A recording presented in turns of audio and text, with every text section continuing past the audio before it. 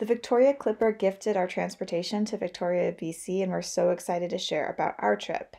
We want to share everything that we learned about the Victoria Clipper so that we can inspire you to take it as well to head to Victoria, BC from Seattle, which is such an awesome day trip or weekend getaway or an extended getaway.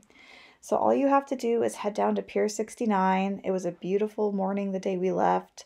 We just went to the entrance at the pier, got to go right through, present our boarding documents, show our identification to get to Canada, and before we knew it, we were on board the ship. We sat in the Vista class, which was very comfortable, and we had great views. Here's the view of us leaving Seattle.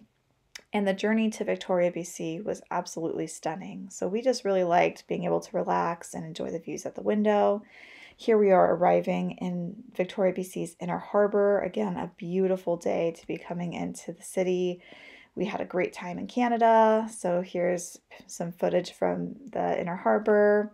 We stayed at the Fairmont Empress, which is the hotel that you see right here, which is one of the best hotels in Victoria. Victoria has a historic Chinatown. Of course, the Parliament building is a super popular place to visit. And we highly recommend that you make reservations for high tea while you're visiting Victoria, BC. It's a really cool experience. And of course, head out a little ways to go see the Butchart Gardens. They're fantastic. And then take the Clipper back to Seattle. The journey takes less than 3 hours, and here's a seaplane that was following us out, which was a really cool experience. Again, it was super comfortable, super convenient, and we'd highly recommend the experience to others. If you'd like more information, check out our blog. Thanks.